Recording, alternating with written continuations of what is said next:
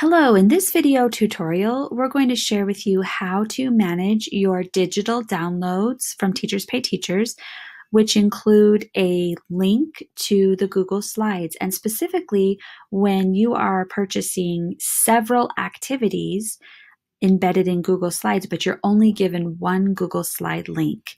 So we want to show you how you can use the Google Slide deck that you get and assign individual activities to your students without having to give them all of the slides at once. So the first thing that you're going to do is, of course, download your resource from Teachers Pay Teachers. And in my case, I saved that resource on my desktop in this folder, but you could save it anywhere, like within the Google Drive if you'd like. So I'm going to go ahead and open the resource from Teachers Pay Teachers. And within the resource, you will be provided a link to access the Google Slide activities. So we're going to go ahead and click on that link, and it will ask you to make a copy of your purchased activities. So we'll go ahead and make a copy. And this will save into your own drive. And the first thing that I like to do when I make a copy of something I've purchased from Teachers Pay Teachers is name that as the master, so that if ever I mess something up, I can always come back and have all my activities in one place. So we're going to name this as our master. And then from here, let's say that I don't want to assign for my students all of these activities at once.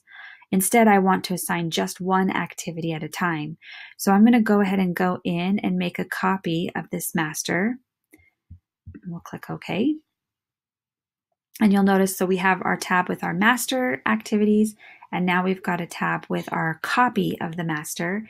And I'm going to rename this copy as Activity 1, just as a reminder that when I assign this for my students, I'm only going to want to assign the slides that are related to the first activity. So I will delete out any of the slides not related to Activity 1 and wait for it to save.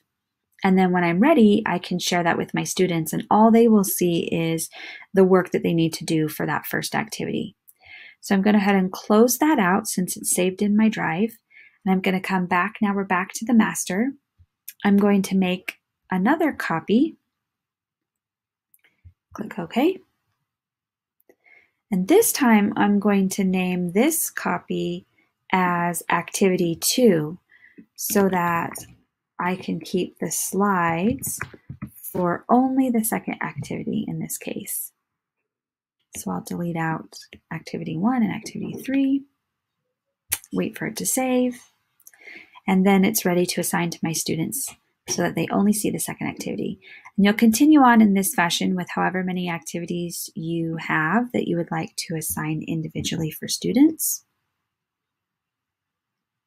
while still keeping a master that holds all of the activities. So this one will be Activity 3, and we'll delete